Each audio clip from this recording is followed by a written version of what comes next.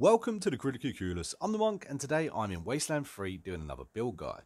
So recently I got asked if I could show you guys a basic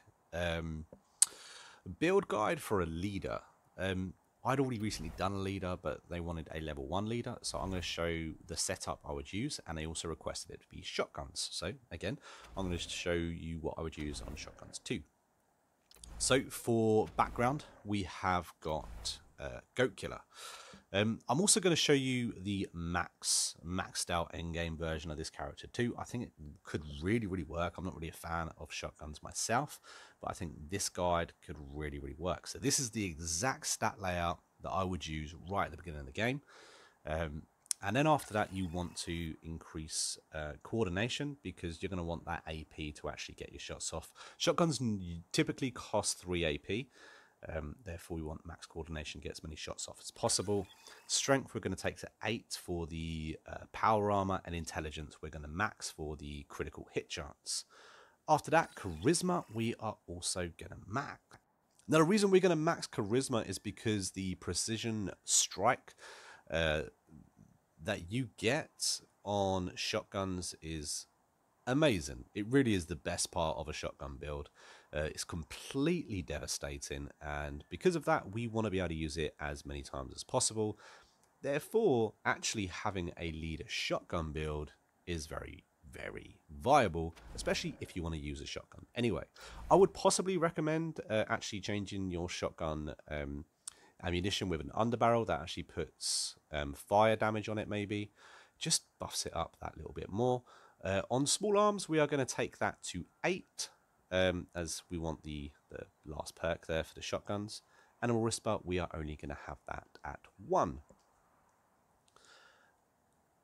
Everything else is pretty simple, really. We have got mechanic and survival, really just to help us stack those damage buffs that we get with the perks there.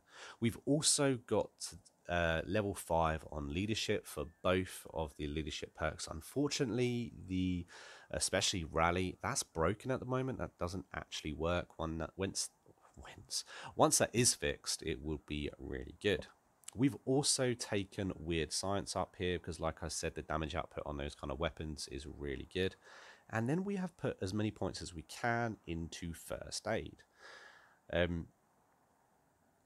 Now, obviously, the weird science all depends on which weapons you actually have available to you at the moment, but remember that they can be modded. You can change them to, I believe you can do all of the damage types with that.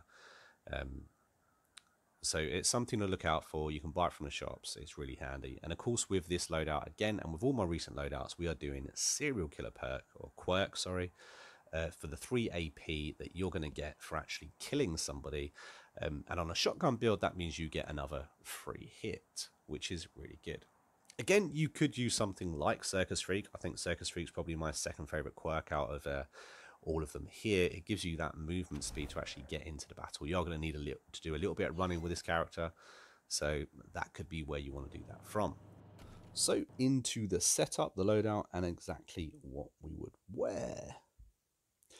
For this build, like I said, we have gone for a double shotgun. You can actually change the shotguns for a wider cone or a narrower cone for the long range and close range, or you could go for different types of weird science guns. You could do one that targets humans and one that targets robots, for instance. It really is up to you.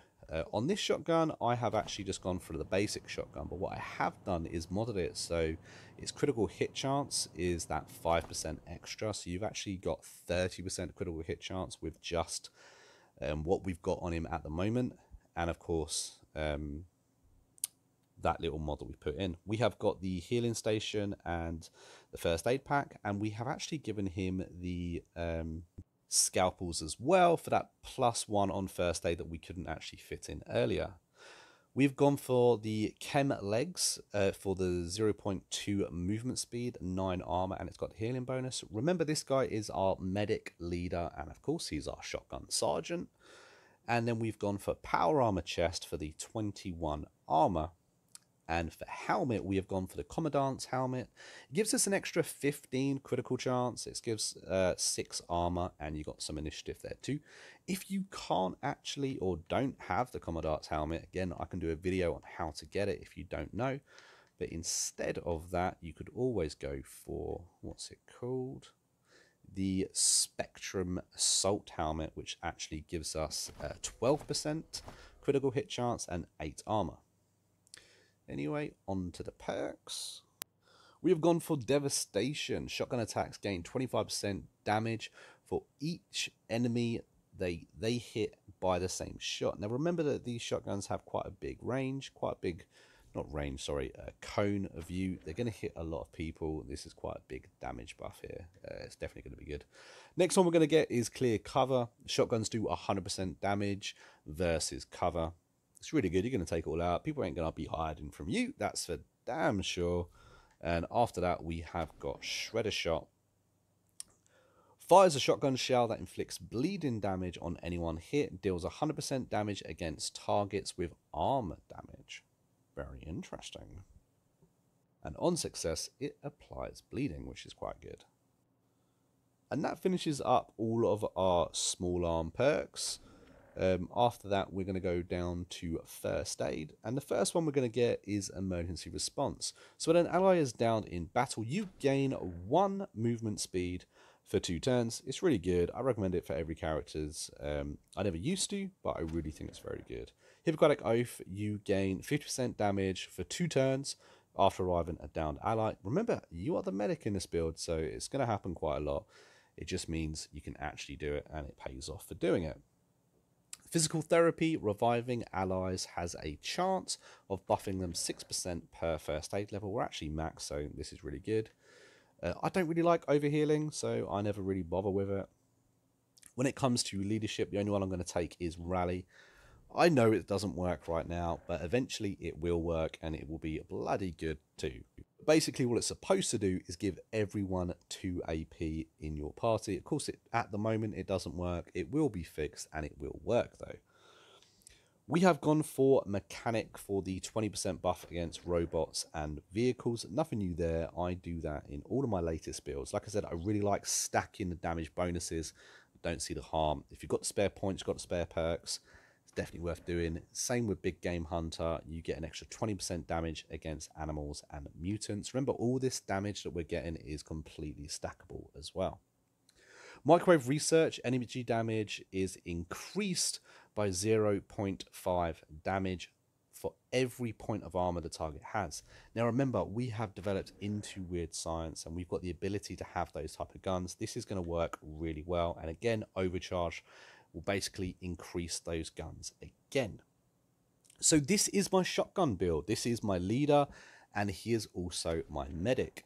I find he works really, really well in battles. I was actually surprised just how well he works. I'm using him late game. I'm using him on a decent difficulty. And like I said, he is actually a really, really solid and totally usable build. I hope this has helped. Like I said, I actually got requested this build. So again, I really hope that this build is what you were looking for. If you've got any hints or tips or something that you want to change, let me know in the comments. And if you like this video, maybe think about giving it a big like, or if you haven't subscribed, maybe think about doing that too, as we are currently trying to chase that big 1,000 subscriber mark.